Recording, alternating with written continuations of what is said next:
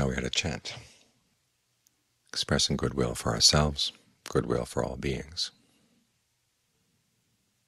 May I be happy, may all living beings be happy.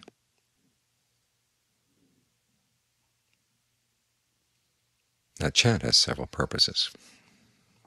One is to get our motivation straight. In other words, we don't want to act in a way that's going to harm anybody. Particularly, it's not going to harm their true happiness. And we also want to act in a way that's going to give rise to true happiness within ourselves. We want a happiness, in other words, that doesn't conflict with anybody else's true happiness. That has to be something found within, because if our happiness depends on things outside, well, other people may want those things. Either they get them and we miss out, or we get them and they miss out. And even the people who gain those things, gain those relationships, gain those positions of power or whatever, won't be able to keep them forever.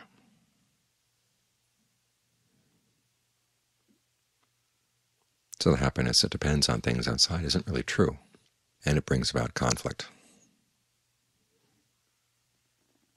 So you want to look inside. You have to develop your inner resources.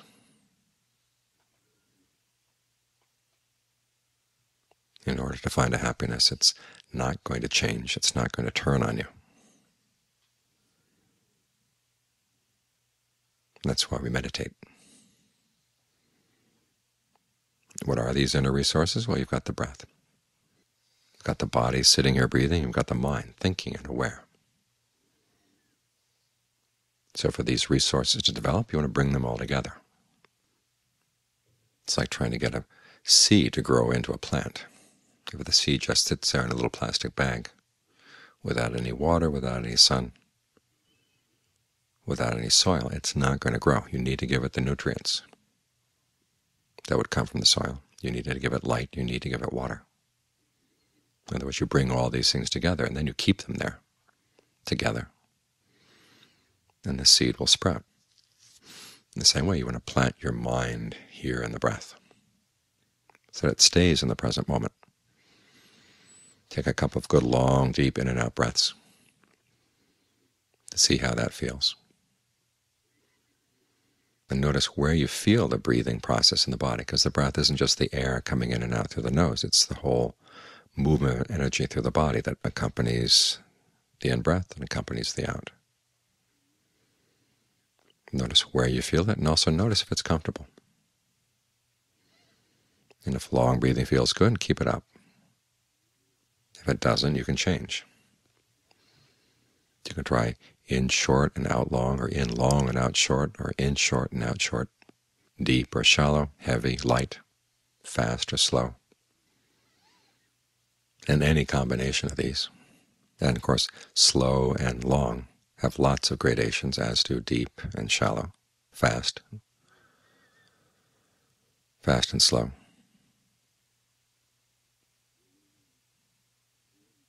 So try to adjust things so they're just right.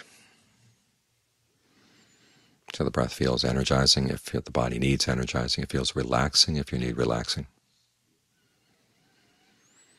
And think of it as a whole body process.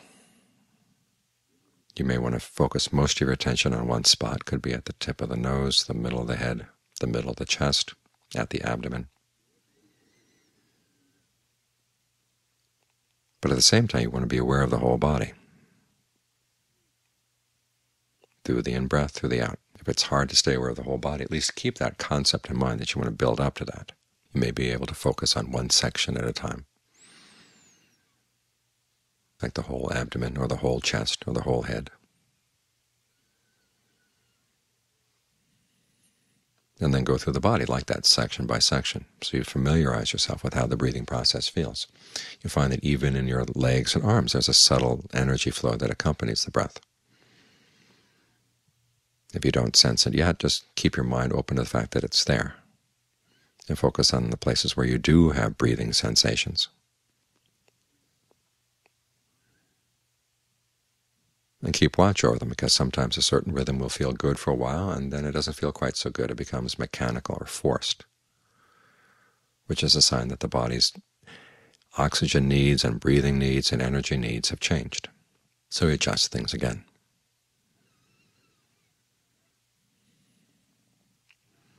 And when you found something good, just stay with it. If the mind wanders off, bring it back gently but firmly. In other words, you don't yank it back and scold it, but at the same time you do bring it back and try to keep it here. And it's a good idea to reward it each time it comes back. Ask yourself, well, what kind of breath would feel really good right now? Just one really, really good breath. How would that feel? And see how the body responds. And then when you found something that feels really good, why abandon it? Just stick with it. If it wanders off again, bring it back again. Don't get discouraged, because the mind is used to wandering. I mean, that's what the word samsara is all about. The mind wanders around. If you were to keep a map of where your mind has gone in the course of the day, it would look like something a child has scribbled all over a piece of paper.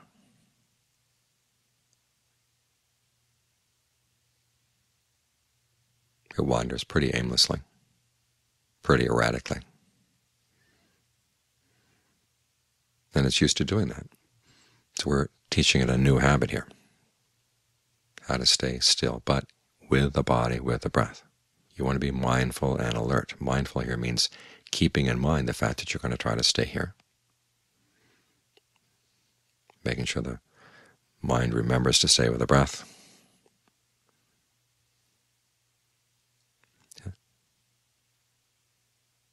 And you want to be alert to see what's actually going on. If the mind wanders off, okay, you want to notice that fact and bring it back. While you're with the breath, try to be alert to how it feels.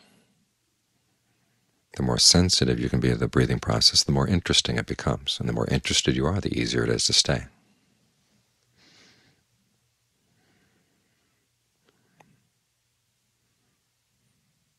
As you begin to sense some of the subtleties in the breathing that you didn't sense before, and you begin to notice there are areas where it feels blocked, or parts of the body that seem to be cut off from the breathing. Well, think of it opening up. Say, for instance, that your shoulder doesn't seem to be involved. Well, think of the breath energy flowing through the shoulder. Just hold that image in mind, that there is breath energy coming through when you breathe in, coming through when you breathe out. Even if it's very subtle, just open that possibility in your mind. Then there's a third quality the Buddha recommends, and that's ardency. In other words, you try to do this really skillfully. As soon as you've noticed that the mind is wandering off, you bring it back right away. You don't say, well, wait a minute until I finish this thought and then I'll come back, because usually that thought, once it gets finished, ties into another thought, then into another thought, and just keeps wandering off to who knows where. So stop the thought in mid-sentence. Just drop it. No matter how important or wonderful or necessary it may seem, it's not what you want right now. You're trying to train the mind in new skills.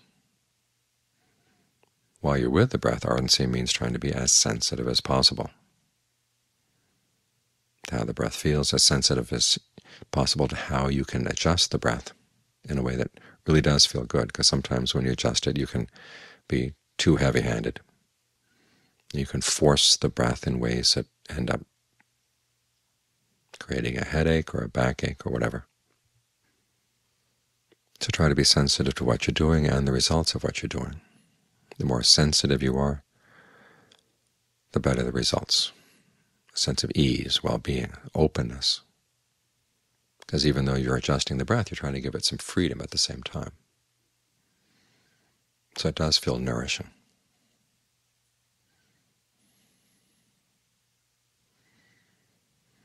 And that's basically all you have to do. It's simply a question of learning how to do it more and more skillfully. It's like learning how to play the piano. They have you work on your scales, and at first the scales are pretty boring. But then you begin to realize that a lot of the music that you like actually has scales in it. And if you can play that scale really well, the music will sound really good. So you work on making the scale sound smooth and even. And you find that even something as basic as a scale can be done with greater and lesser levels of skill. In other words, you learn to listen to your playing. and then adjust things. It's the same way you learn to listen to the breath and listen to your own mind, because sometimes a certain way of breathing that might feel good for the body is a little bit too subtle for the mind to stay with, or too harsh or whatever. So you have to make adjustments there as well. What kind of breathing is easy to stay with, easy to follow?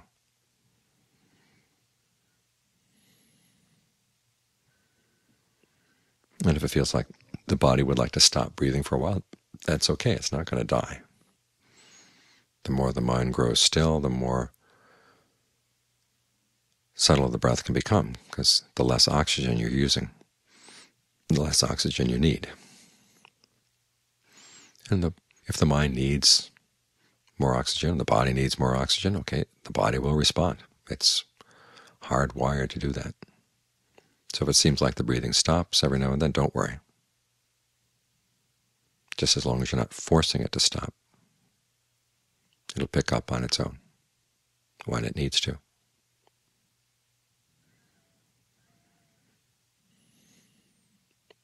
Your only duty is to make sure that the mind stays with the breath.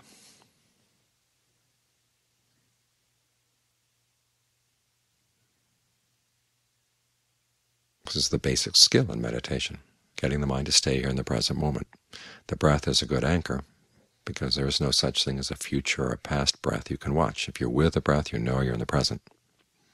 And when you're in the present, you can begin to see the movements of the mind. In the beginning, it's enough just to see the movements of the breath. But as the breath settles down, the movements of the mind become more and more apparent.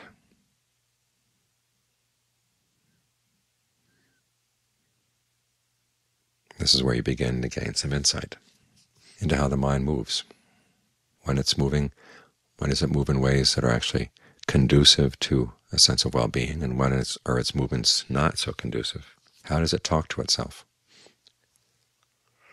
What plans does it make? What intentions does it act on? What states of mind is it really like? What states of mind is it not like? You can start seeing this because you're right here to watch it as it's happening. Otherwise, the mind goes off into thought worlds. It's like little bubbles that it blows, and they go off into the past or off into the future. And some bubbles are nice to be in, and others are not so nice, but they all end up popping in the end.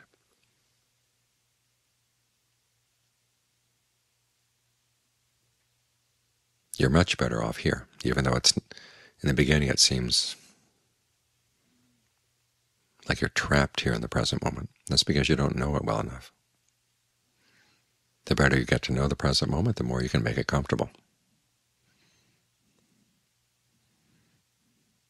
The more you can make it a good place to stay.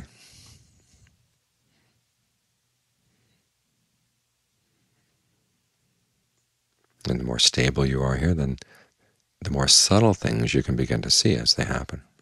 You begin to gain some insights, as I said. And there's a certain pattern to these insights.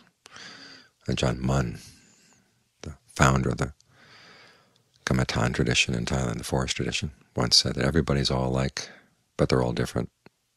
But when you come right down to it, they're all alike. He said this to my teacher, John Fung, and John Fung reported this to me. He said, you have to think about this to get what he means. In other words, the basic problems in the mind are all the same for everybody, but the way we have to tackle them will vary from person to person.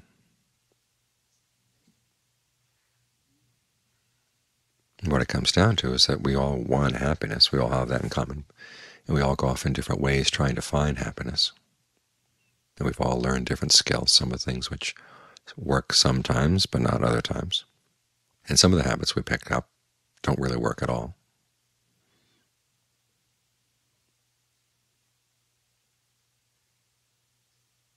Even though we all want happiness, all of our actions are based on a desire for happiness and well-being, but some of them end up creating a lot of suffering. That's the big issue. Now, the particular ways we do that, as Tolstoy once said, happy families are all alike, unhappy families are all unhappy in their own way. We all create suffering for ourselves in different ways, based on different assumptions, different ideas of what happiness would be and how we can go about finding it.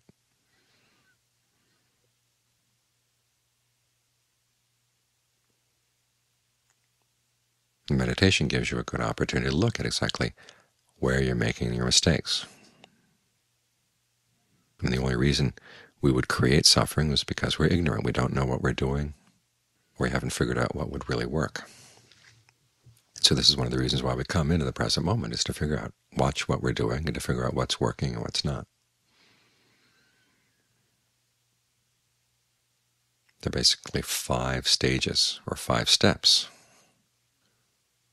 in developing insight. One is just to watch different mental states arise and pass away, and notice which states carry the most stress, and which states carry less stress. And then you also want to notice, though, which ones that you're actually actively creating in the present moment, and which ones are coming in from other influences, past karma, past action, whatever. Because it's not that things arise and pass in the way in the mind just kind of willy-nilly, without your participation.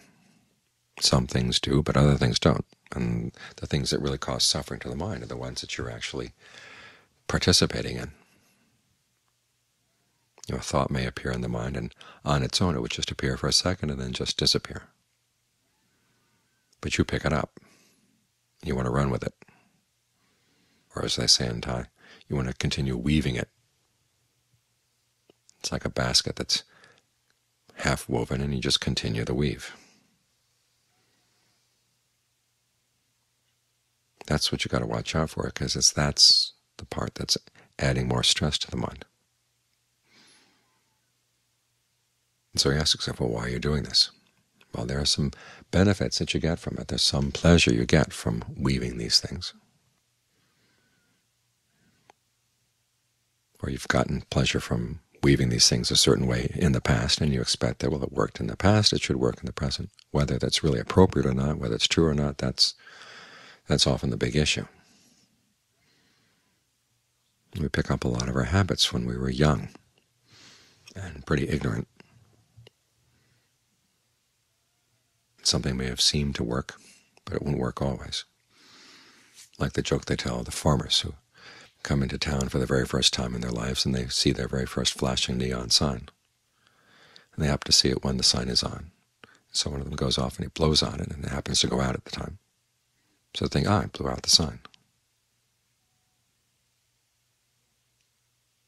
In other words, we don't really observe cause and effect very carefully, and so we have some very strange ideas about how things are connected. So we want to watch, okay, does this particular way of thinking really lead to happiness, or is it going to lead to something else? And if it's not leading to happiness, is there an alternative? And this is the whole point of the meditation, is that there are alternatives. So the insight involves seeing both the advantages you seem to get, or the gratification you get out of a certain way of thinking. And this can apply to all kinds of unskillful things as well as skillful things as well. We do get our gratification out of greed. We do get gratification out of anger, a certain amount. It's not much, and some of it's pretty miserable. Sometimes we get gratification about feeling that we're victims, or gratification about comparing ourselves with other people in a way that makes them look bad. Or even get gratification of making comparisons where we look bad. In other words, okay, no wonder I couldn't get ahead. I was operating with these handicaps, whatever. So you look at the drawbacks, and then you look at the drawbacks as well. Okay, where does this line of thinking take you? And you get to the point where you see that the gratification is not worth the pain it may cause, or the mental stress it causes, or whatever the drawbacks may be. And that's where you look for the escape. That's the 5th thing you want to look at. You see things arising, that's 1. Passing away, 2. You see what gratification you get out of it, that's 3. You see the drawbacks, that's 4. And comparing the gratification with the drawbacks enables you to develop a sense of dispassion. The baskets, or the half-woven baskets, may keep on coming, but you realize, I don't want to continue weaving these. I've got better things to do.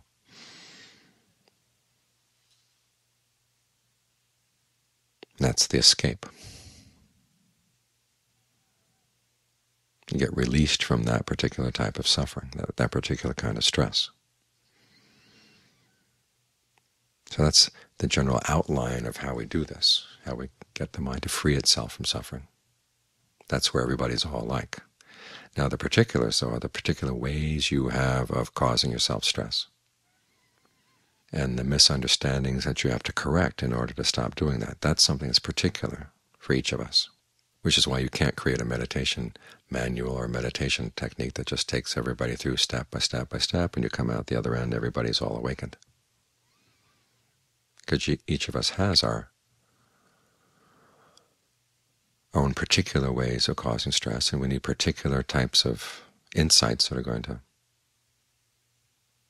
help us get over those past bad habits. So the path of insight is a fairly zigzag one.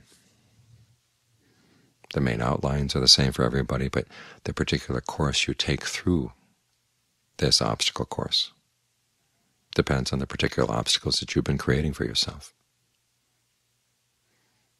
So there's work to be done. We're not here just to relax, although it's an important part of the meditation, is to learn a space where you feel at ease, where you feel that you can rest and you can come back to when you need it.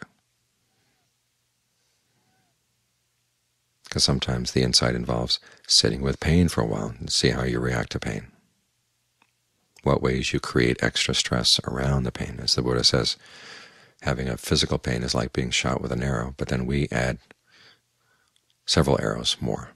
We shoot ourselves with more arrows. It's the extra arrows that are actually causing the suffering. So sometimes we have to sit with pain so we can see exactly where we're adding to it.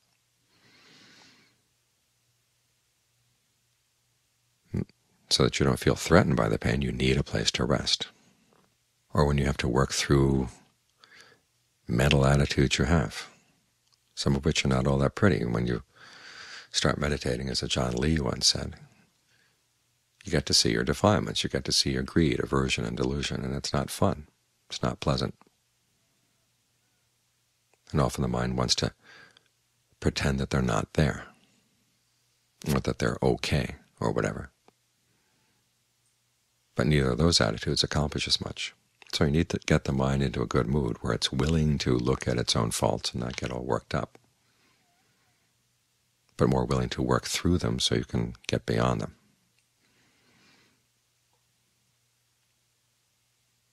So it's important that you have a good, solid place to stay, but right here in the present moment. You're not running off into some corner and hiding out from things, but you're just staying right here in the present moment, trying to develop a sense of a center where you feel at ease, where you feel solid. And then you can look at things for what they are without feeling threatened by them.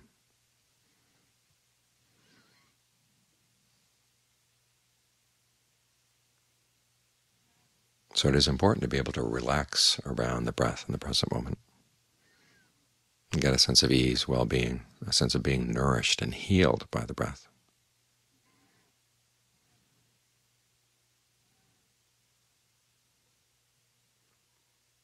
But it's also important to learn how to use that new center you developed to see even deeper into the way the mind causes itself unnecessary stress and suffering, because that's where the real freedom lies. As the Buddha said, there are four noble Dhammas. The first is virtue, where you learn how to behave in a way where you're not harming anybody. Then there's concentration, where you get the mind centered. There's discernment, when you begin to see what's going on in the mind and understand exactly why the mind is creating suffering, and also what you can do to put it into it. And then finally there's release, freedom from that suffering.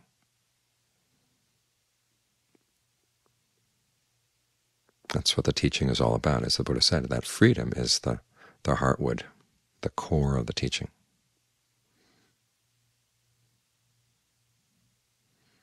And even though the meditation doesn't create that core, it gets you there.